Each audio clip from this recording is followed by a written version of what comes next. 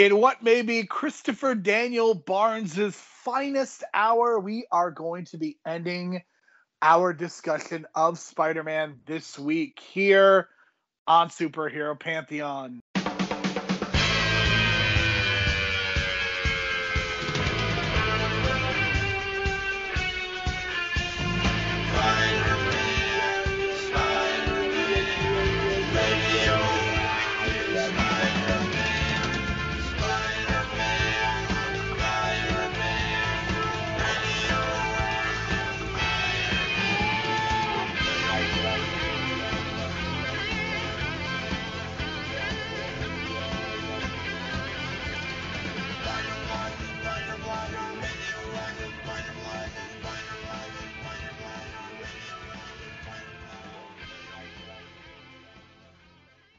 Hello, everyone, and welcome back to Superhero Pantheon for another week. My name is Jerome Cuson. You can find me on Twitter at JeromeC1985. You can find more episodes of this podcast on The Real World. Please leave a 4 or 5 star review so as to help people discover the great work that we are doing here at this podcasting network. You can find us on at Hero Pantheon on Twitter to give us feedback. My co-host is Brian at Brian to Brain. And Brian, all I can say is we have gone on a journey here talking about the mid-1990s Spider-Man, and I have not really enjoyed our discussion, I've enjoyed our discussion. I always enjoy our discussions, but I haven't really enjoyed watching season 5, but I have to say, I don't know whether this is because of lowered expectations or because, we've reached the end, but I have to say that I really, really enjoyed these last 2 episodes. I did as well. I mean, I did enjoy the Secret Wars stuff, but again, we had those issues about the Beyonder and his motives. But I guess now we know kind of technically why the Beyonder was doing all this, because he really needed to test this Peter Parker to make sure he was the one to save the universe and all kinds of craziness we'll get into in a second. But yeah, so it's basically multiverse, combination, a team up just like Into the Spider-Verse, except it's a different cast of Spider-Man this time. But you know what? It was very enjoyable. And you mentioned Christopher Daniel Barnes in his finest hour. Probably because, it's the whole thing where he's playing 6 different Spider-Man, 6 different types of voices, 6 different cadences. You know what I mean? Pitching or voice pitching, all kinds of things. Because, when you got like Iron Man Spider standing next to like regular dude Spider-Man who's got no powers next to Spider-Man, there's going to be a different level of confidence between those characters. And you can tell, like, especially with Spider-Man that we see with no powers and how much his voice is so like low and unsure of himself compared to the Iron Man Spider that we see. So I like that little details. Like, it reminds me of I guess Mel Blanc and doing his Bugs Bunny impressions. And I mentioned this kind of before in a different podcast, but like when he's doing Bugs Bunny impersonating like Daffy Duck at the same time, you know what I mean? The level of like talent you have to do an impression of an impression. You know what I mean? It's just like that kind of vocal talent. I think he knocked it out of the park in this one, especially when he's the villain and doing Spider Carnage and all these different variations of Spider-Man. I mean, he did a great job. Like we thought that the moment that Mary Jane, evaporates in his arms is like his finest hour. This whole 2-parter might be even better than that, because it takes a lot of talent to carry different characters and different variations of a character. So he did an excellent job, and I think this is like the best acting job I've ever seen him. I mean, what can you compare him to? The Brady Bunch movies? But still, like, he's been a voice actor forever, and this is the most recognizable thing, and this is the best thing out of that. So this has to be his best performance to date. I mean, I would agree. I would say that even if season 5 hasn't been my favorite, I think that he has been excellent. I think the moment you mentioned with Mary Jane is really good, and here I just think he's really stellar. Like, that's all I could say about what he is able to do with this performance. And I still think that season 5 would have been so much better if we had been able to have like a 5-part Secret Wars. And I think if these final 2 episodes had been able to have been separated into 5 parts, I think that would have been really good too, because there are just some things that in these final two episodes that I wish had more of a chance to breathe, and I wish we had gotten like more time with Gwen Stacy, because we haven't gotten any time with Gwen Stacy, and to just bring her in is pretty incredible. And the backstory on the voice actor for that I'll get into in a second, but we have Gwen Stacy. We bring back Uncle Ben in a really kind of shocking moment, and we kind of end with him as Stanley. It's just like just knowing kind of what has happened to some of the voice performers even is pretty amazing. But what a solid way of ending things. And even though it kind of ends without him finding Mary Jane, I still ended up feeling satisfied with the journey in a way. Yeah, that makes sense, because I mean, the journey that we go on with Spider-Man to find Mary Jane, and especially with the Madam Web stuff, I mean, that's like 2 seasons of build up to this moment. So I mean, they really paid it off. And all these moments you mentioned with the Uncle Ben coming back and Gwen Stacy coming back, when I was watching it, I felt this is the closest that I felt the MCU in the show. You know what I mean? Like the way that the MCU can have these magical moments when like Tobey Maguire just shows up or Andrew Garfield shows up.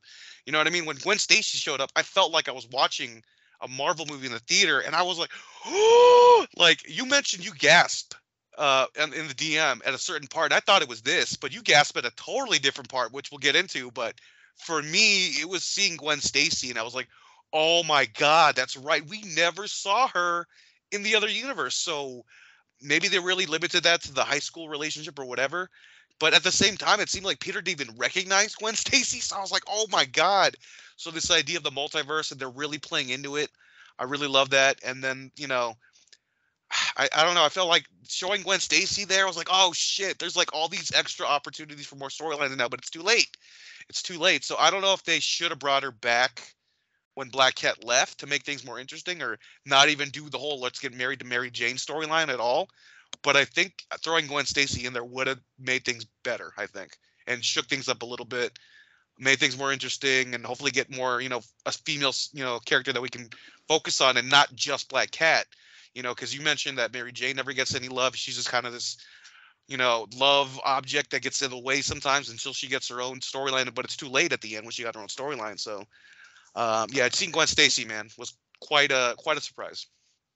I absolutely thought they were going to do a moment where they like threw her off. Like there was a moment even when it seemed like they were about to throw Gwen Stacy off a roof or something. I totally thought they were going to do kind of a callback to the moment in the comics when she died, but they did not do that.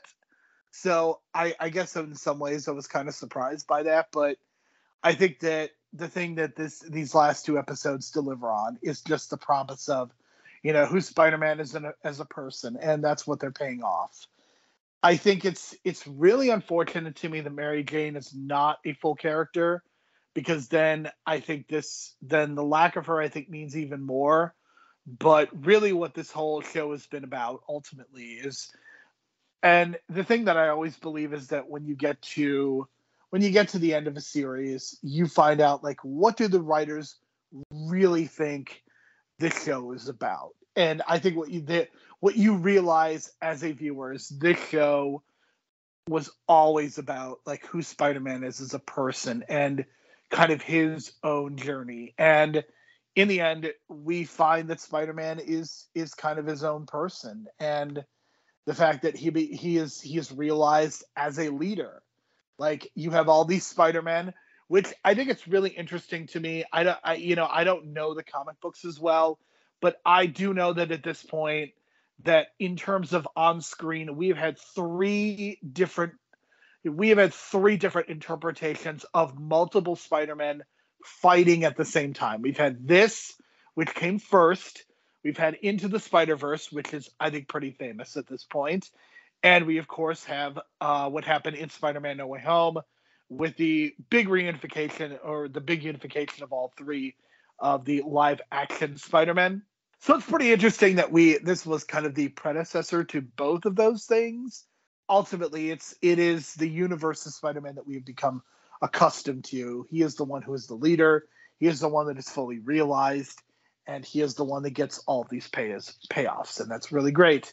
I did want to mention, just before we kind of get deeply into things, the voiceover performer for Gwen Stacy is Mary Kay Bergman, and Mary Kay, unfortunately, is committed suicide in 1999, and South Park did a lovely tribute to her in the season 3 finale, the Christmas episode where they did all the they basically turned the Christmas album into an animated episode, obviously because of her unfortunate passing. But I just wanted to mention that because she is somebody who's been on a number of movies and TV shows, and probably is best known for South Park at this point. But she was also Gwen Stacy in the series finale. So yeah, it was really great to see her. But just wanted to mention that, and yeah, all of the first time on screen of the multiple Spider-Men.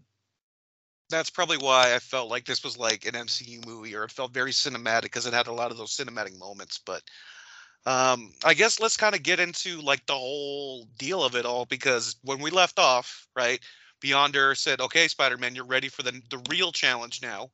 And of course, this other Spider-Man on this other Earth gets inhabited by Carnage. And from my understanding, it's the same Carnage that was in the portal that got shot into the portal from like season 4.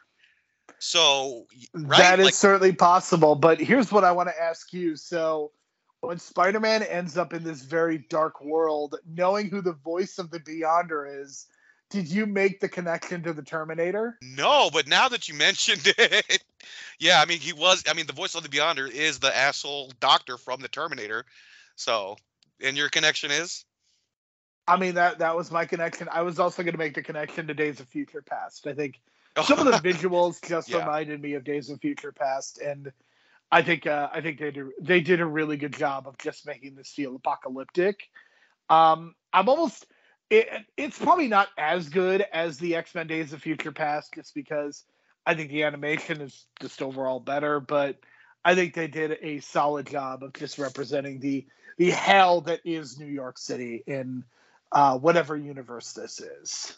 And by hell, it's like this red scape with like red wind. So whatever Spider-Man Carnage did with this like machine that he has, he made New York into this wasteland, and like people are dead or whatever. And then he wants to take it even further and annihilate the entire universe, and not just his universe, but every multiverse in the multiverse. So yeah, that's why the Beyonder's like, hold up a second, because apparently it did happen, but Beyonder reversed time the moment it happened, but he could only push time back so much, to the point where now he needs Spider-Man to come in on the few hours before Carnage does this and save the day with a whole team of Spider-Man to do so. So that's pretty much the basic breakdown. I do feel like the struggle was more conflicting in like Secret Wars, like the physical struggle. I felt like in this one, because there were so many Spider-Men, it was easier physically, but it was just more of, I guess, the mental struggle of trying to convince Carnage not to do it. And that's basically the real struggle, which we'll get into in part 2. But, in terms of like the physicality, they really took care of business quick. They didn't really have a hard time. They pretty much did. They kind of almost saved the day in the first episode. Carnage jumps to another universe, because that's what you do in a multiverse, very similar to Multiverse of Madness. So he jumps to another universe where I think it's the Iron Spider's universe. And he mentions that he's this multi-millionaire. And he's like, aren't you a multi-millionaire? Where you come from? And I'm thinking like, oh, they're doing the Iron Man thing. So he's the Iron Man of that universe. And of course, that's when we reveal that Gwen Stacy's his fiance. Kingpin is his lawyer, quote unquote. But of course, Peter Parker always knows never to trust Kingpin. So that was kind of like a shady thing anyway. So we got to see Kingpin one last time doing shady shit. But at the end of the day, I mean, Carnage tries to build the machine again in this other Earth, and bam, they save the day. But the way they do it is kind of this amazing moment that made Jerome gasp. And I remember this moment, so it wasn't like a gasping moment for me. I was more gasping at like the Gwen Stacy stuff. But like the moment Uncle Ben comes out and Carnage like becomes the Peter Parker of that other universe again, and it's like, Uncle Ben, you're alive. And then this giant emotional moment happened that I just totally forgot. And then I just kept thinking like, God, if this was like a theater right now full of packed house for an MCU like Friday night movie, I think everyone would be crying right now, and that's kind of the feeling I get. But it was a great moment, man, because it was like you're alive, and then it was that moment that was like, okay, I can still be Peter Parker. I'm not Carnage right now, until the moment where he has to kind of like save himself from Carnage, and yeah, I think they kill Carnage finally. But man, that was one of those emotional moments where it's like, holy shit, what a way to bring a character back, even though he's dead obviously, but in this universe he's alive, so you can play with that, and they really took that idea and went with it. Because I mean, you watch Multiverse of Madness, Doctor Strange, and they took a lot of these ideas, but I don't know, there wasn't the emotional impact of Uncle Ben coming back to like on the same level. You know what I mean? It was much more emotional than any other any other surprises, even Professor X in Multiverse of Madness. Yeah, I just think, I mean, we're so used to the idea of Uncle Ben being dead that the idea of bringing him alive is just almost impossible. But in this circumstance, because you're in an alternate universe, and the implication that I got from the episode is that this is one of the few universes, if not the only one, that Uncle Ben is actually still alive. And I think that's what makes it so powerful, is that we have not seen. I mean, we've seen Uncle Ben a couple times because they had to explain his background and kind of his origin, but to see him come back in the finale, I mean, it's just a great way of connecting things to the beginning. And I think that's what a lot of great finales, that is kind of what they do. So I just was really impressed with the storytelling of that moment, and just bringing him back, and just the emotion. And again, the voiceover performance by just by everybody involved was really impressive to me. I mean, again, Christopher Daniel Barnes, I mean, we've talked about him a lot on this series, and just the work that he is doing consistently is impressive. But just that moment when he is able to reunite with Uncle Ben, like it's really powerful. And the fact that he does reunite with Uncle Ben, like that is, I feel like that's the only thing that could make Spider Carnage kind of off himself and sacrifice himself. Like, I think that specifically is something, that's the only thing that could inspire him to do that. And like, that is the ultimate realization of the quote, with great power comes great responsibility, because he is not only taking responsibility, but he is sacrificing himself. And I think that's super powerful. And yeah, I think every Spider-Man kind of has their own unique story.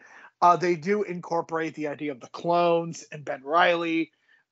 There is an infamous comic book storyline that addresses the idea of the Spider-Man clone. I don't necessarily want to get into that storyline because, number one, I'm not totally well versed in it. But number two, it's not really relevant for our conversation. But Ben Reilly does play a role in this, and that's pretty amusing. And again, it's just so impressive that he feels like his own character, even though it is also voiced by Christopher Daniel Barnes. So it's just really impressive. Brian, I want your thoughts. We got the Goblins reunited again, and I also appreciated that as well. Yeah, it was cool. I mean, it was fun.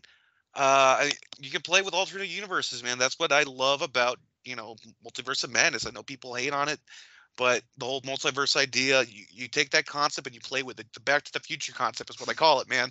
Take it and run with it. So these ideas of like, hey, let's put the goblins together. Let's make Kingpin his lawyer. Like all that shit, you can just make it up and have fun with it, man. So I love this whole concept of bringing them back to kind of give that finale. Because I mean, the last time we saw the Green Goblin was like, he goes in the portal and he's influencing his son to do it and all that stuff. But now it's like a different universe, and they're working together with the Hobgoblin, and we got to hear Mark Hamill one last time. So that was pretty cool, man. It was a good way to say goodbye, I guess, knowing that these are the last episodes. Yeah, I mean, it had its moments. So, but I think the interesting thing with the Stan Lee thing, I don't know, it just feels weird because the idea that we're gonna put a guy who's not really Spider-Man on the team, I don't know. That was kind of weird, but it was like this back-ended or backdoor way to kind of introduce Stan Lee for a cameo, and I get it. So that was fine. But I mean, Stan Lee was really doing the voice work, so that was really cool. So I mean, this is post Mallrats, so he's probably getting that groove of doing the cameo thing. So it was pretty cool to see. And I think from there he's going to do a cameo in like X-Men and Spider-Man. So yeah, this whole thing with the cameo with Stanley, that was a nice touch. And the Ben Riley thing, I don't know if you noticed too, but he's got a completely different voice for Ben Riley, which I think adds to the performance and adds to his credibility. Because at first I didn't even realize that it was a spot, like it was a Peter Parker. I thought it was a completely different person. And then I realized, holy shit, it is the same voice, even though he's got this totally different pitch and tone for Ben Riley.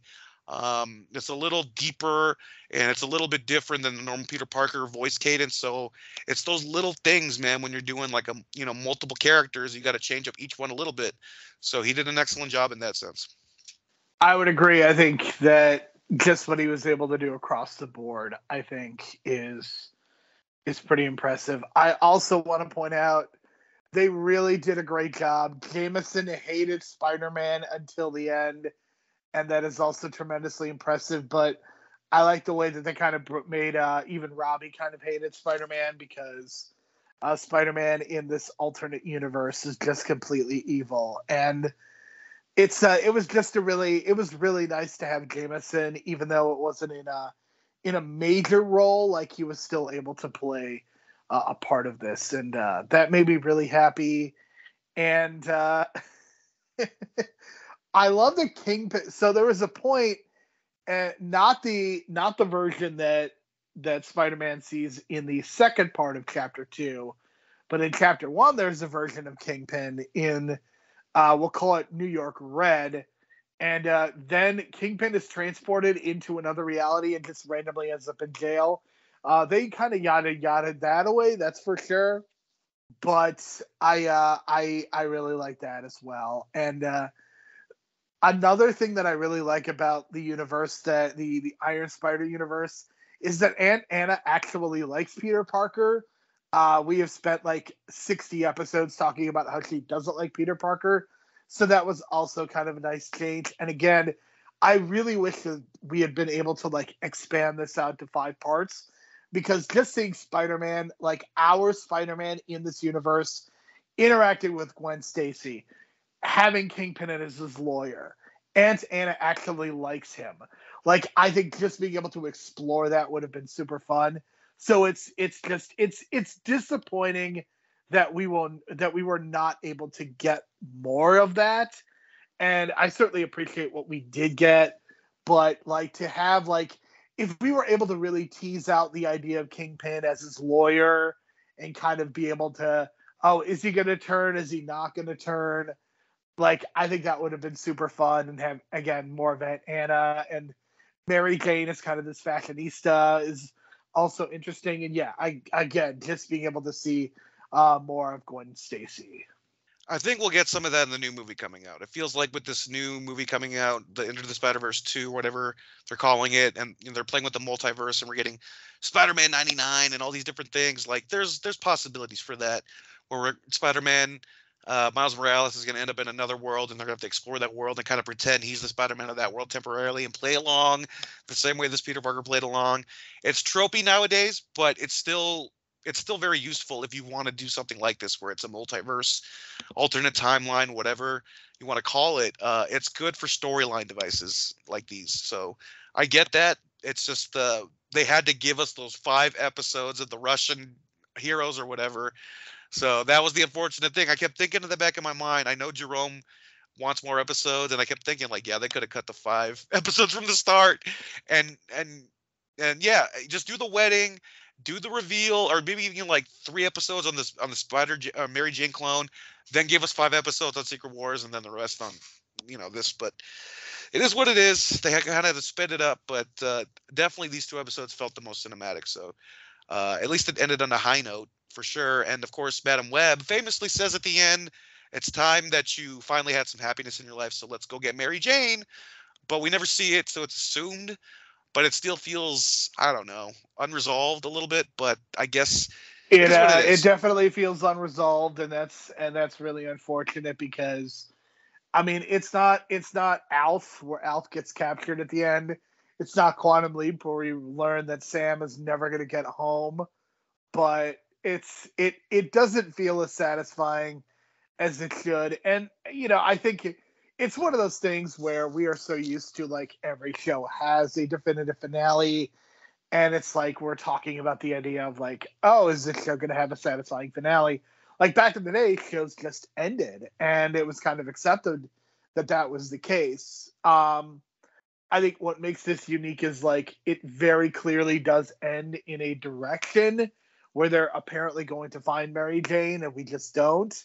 So I am really I hope that there is some way that we can pay this off. Like if you remember like when Justice League would like end Batman Beyond, like it was kind of an unofficial ending to Batman Yeah, that's Beyond. exactly what I was thinking of when you said that, because they put that in the was it a Christmas episode they put that on? It was one of the final episodes of Justice League Unlimited, and they fucking brought back the Phantasm, which no piece of property has ever brought back the Phantasm.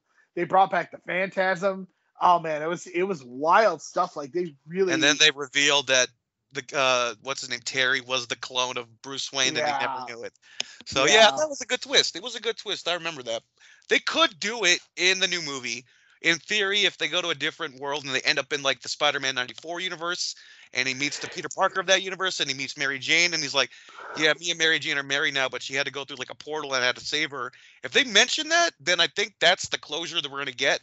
The other example I'm thinking of, and I know you really are not a fan of his movies lately, but Jay and Silent Bob Reboot, they had this like 5-minute thing where it was like all the closure you wanted from chasing Amy that you never realized you that wanted. was actually the only good part of that movie. So yeah. But it gave you that closure that you never knew you wanted.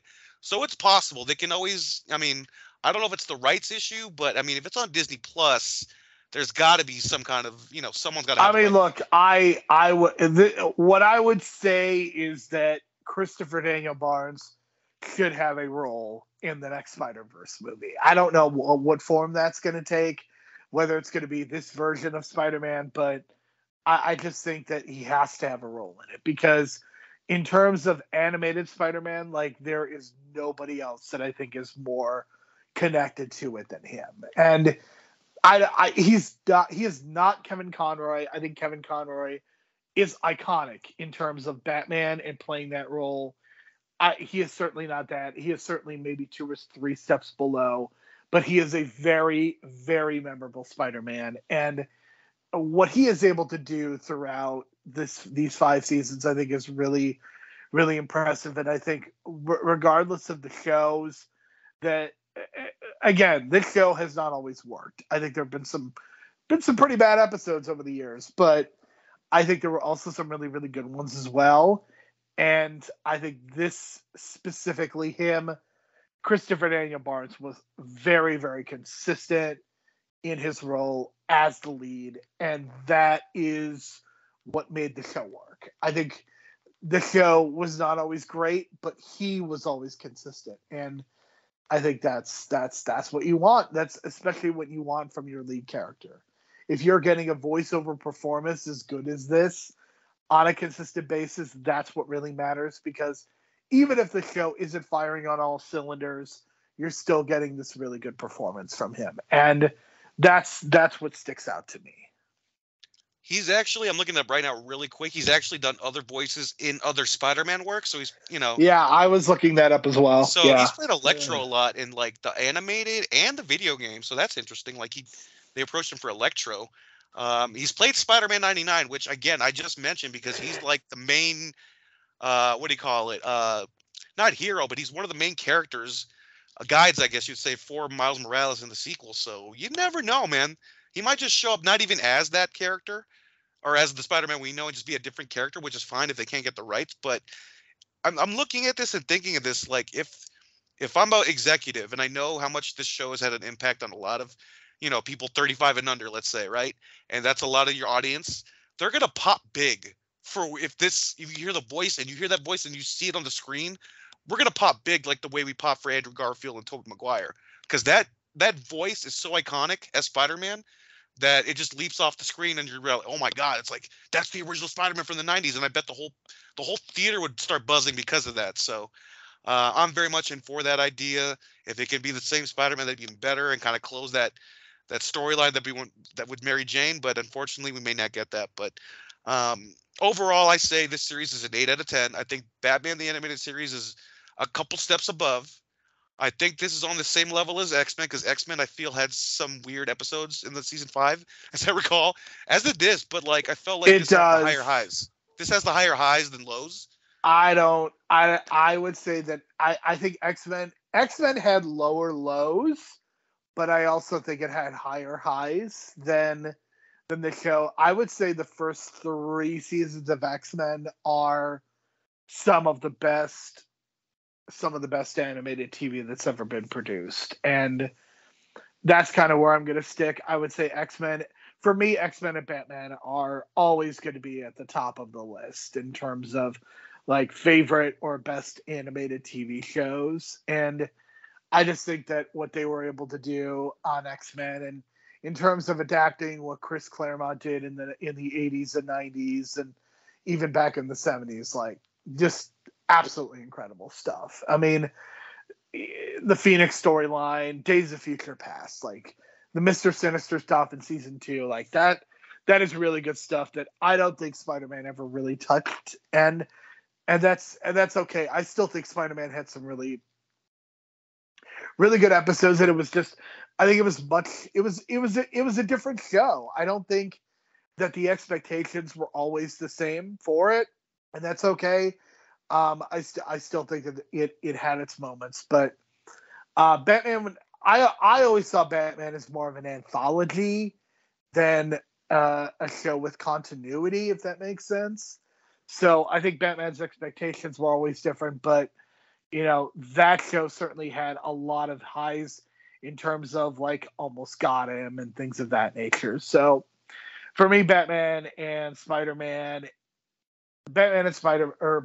X-Men are going to be at the top of the heap, and Spider-Man is probably in like your tier twos in terms of animated shows. But I still think it's an above average animated TV series, and I think being able to go through this the whole way through and just appreciate the storytelling, I think I definitely have an appreciation for the show more so now than I did before, because I hadn't really seen like every run or every episode, but now that I've seen every episode, I feel pretty confident in saying it's a very good show. It's really really solid, and overall I really enjoyed it. I agree. And really quick, I wanted to kind of wrap up all 5 seasons with my top 3 moments, because it was kind of hard to pick specific episodes. Because like we said, like there's some really high highs, but then some of the episodes will have these lows, and the story's not that great, but the moments are really memorable. So for me, the top 3 moments are: number 3, Enter the Punisher. At the end of the episode, we see the Man Spider appear, and the next episode, we don't even get Spider-Man. It's still from different perspectives. So that moment where it goes to be continued, and like as a kid, when I saw that, I was like, holy shit! Like, what's gonna happen next? It felt like we just lost our hero. So that's a moment that'll always stick with me, and I always mark out every time I see it. And of course, it's like an ode to the horror movies of the past. So good stuff there. Number 2, The Mutant Agenda, where he meets the X-Men for the first time in the Danger Room, and Professor X has to stop them from fighting each other. And for that moment in time, we got the whole ensemble cast of the X-Men with Spider-Man on screen. Beautiful moment. And number 1, I got to go with Mary Jane evaporating into nothingness. I was like, I was kind of like laying that Easter egg throughout the whole podcast before the moment happened. Months and months of build, and it finally happened, man. And my God, what an emotional moment. Was it valid? Did it earn the moment? Maybe not, but still, like the performance just gets you emotionally, especially with Christopher Daniel Barnes. So those are my top 3 moments, and my top 3 characters that are not Spider-Man. Of course, number 1 is Black Cat. Obviously, I've shown my love for Felicia Hardy and the evolution of that character and how they did a 180 with her. Number 2, I'm gonna go with Kingpin, because he's a son of a bitch, and I don't know. It's just like at times you want to believe that he's trying to do it for like money and not trying to destroy the world, even though his plans kind of lead to destroying the world sometimes. But this interpretation of the giant Kingpin is kind of that first visual I'll ever have of Kingpin. So I'll always remember him as like this oversized monster with like this criminal background, and he's just like this gangster.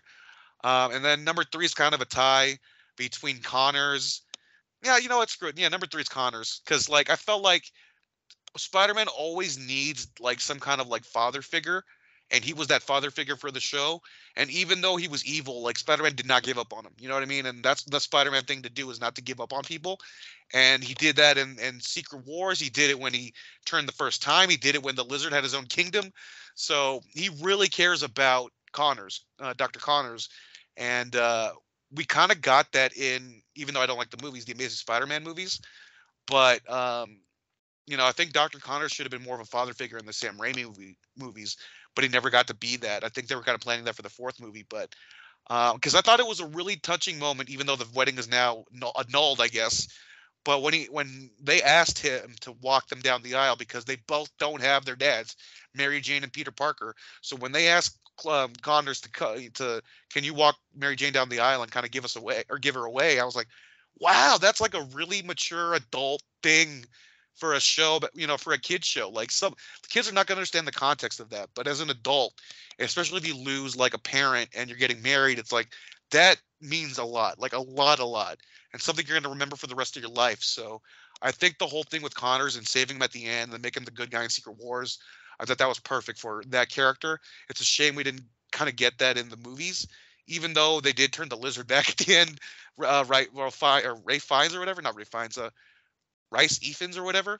Um, but still, like that was that was still like B footage from Amazing Spider-Man. But anyway, like I really hope in the next movie that maybe he finds Dr. Connors in this universe, Tom Holland, and we build that relationship, because he needs a father figure right now. And there's no more Doctor Strange, there's no more Tony Stark. His friends abandoned him, kind of, so he's all alone. So he's gonna need that guiding light, and I hope Dr. Connors becomes that. Yeah, I really like the use of Dr. Connors here as well. I don't think he's nearly used as well in Amazing Spider-Man or in Spider-Man No Way Home, but I I just think there is a depth to that character that I really appreciate, and I don't think that they were ever able to top with any other version of that character.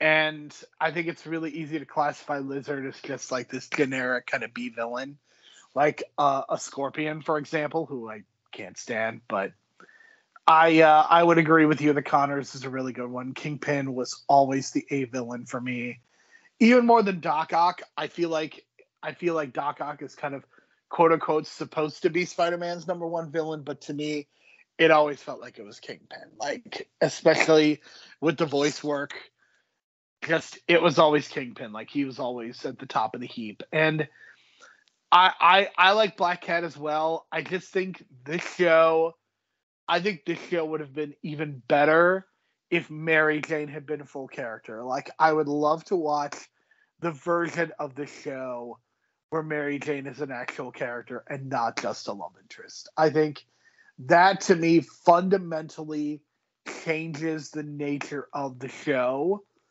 and I would love to see what it looks like with an actual Mary Jane. And I think for me, that's always going to be the thing that kind of holds me back from fully appreciating this as like the number one show or like the best show. But yeah, overall, I'm not sure I would say this as high as you, but I definitely appreciated what we were able to do here in just kind of breaking this show down and really examining it, because we've never really had a chance to do this with the show. We've certainly gone over just about every superhero movie at this point, but we haven't had a chance to do it with TV. So yeah, this was very different for our approach to a superhero pantheon, and I think this really worked as kind of a side project and kind of a means of giving us something to do in these months of transition, especially for me. But now we will need to find something else to do, and we'll be transitioning and doing something else. I think we're going to be making a pretty drastic change very soon. Once we get through the month of November, which I think Brian, I would like to take a bit of a break for a couple weeks before we do our big Black Panther episode. That's going to be our finale. Are you excited for Black Panther 2? I'm excited, and I guess I'm gonna have to bring a box of tissues, man, because even watching those two trailers, I'm getting like emotionally broken up. But I think Kevin Feige kind of said it best. We're still grieving, and I guess that's what it is. So I guess I got to respect them for that, for kind of being knowing what's up and kind of knowing that the world is still grieving for Chadwick Boseman. So that's kind of the approach they're taking. And What if getting some closure. Fast and the Furious 7, the last 10 minutes of Fast and Furious 7 was 2 hours? That's what this movie is. Well, hopefully it's better, because I remember that Fast movie falling asleep, and How dare you? That movie is very good. I woke up at the right time when I saw the goodbye for Paul Walker, but there was that thing with like the parking structure thing, right? That was the finale, right? It was a very emotional moment. Okay, Fast 8 is really terrible, but Fast 7 is very good. I would maybe that's say, the one I'm thinking of. in I terms of mixed the those up, Fast but movies, it's above average. I know I've skipped some, but they all kind of end up the same anyway. But really quick though, as we kind of close this out, I wanted to kind of add some little notes here. Like, we've been kind of like theorizing some of the things that they were allowed to do and not to do. So I kind of found this official list really quick for the Spider-Man show. So Spider-Man never punches anyone. Did you notice that? I did not notice that. Yeah. So and no realistic weapons are allowed. That's why we got a lot of lasers. They can't use the word die, death, or kill. So Uncle Ben just got got. That's pretty consistent with X-Men, I believe. Yeah, and Carnage, they never mentioned that he's a serial killer, which I totally forgot anyway, which is a good thing probably. And then that's pretty much it. Oh, the Morbius stuff we were right on. Morbius can't say blood; he can say plasma. Everyone else can say blood, and he couldn't. And then that's why he had the suckers, because he couldn't be shown biting people's necks. So that's why he had the things on his fingers. Of And course. yeah.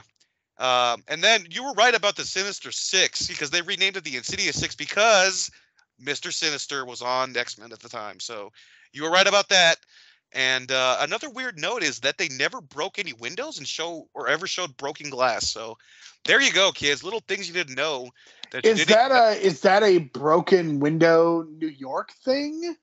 I don't know, man.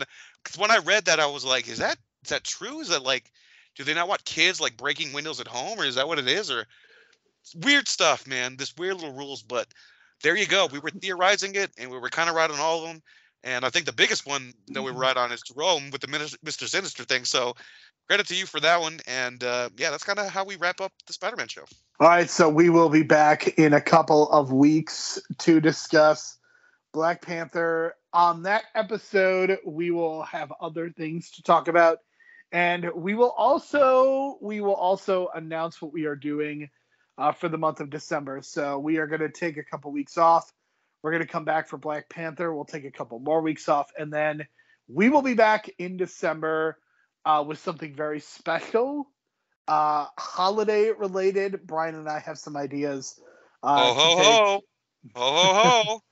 It's going to be very fun. So yes, Brian and I will be doing some Christmas things, and then in January we will continue on with Pantheon Plus and some various themes, some different ideas that we will be coming across. So for Brian, my name is Jerome. Thank you so much for listening, and especially thank you for listening to us as we went on a journey here talking about Spider-Man. We will talk to you again in a couple of weeks. God, I really hope Morbius and Blade killed his mom, because, yeah, I really hope Blade killed his mom.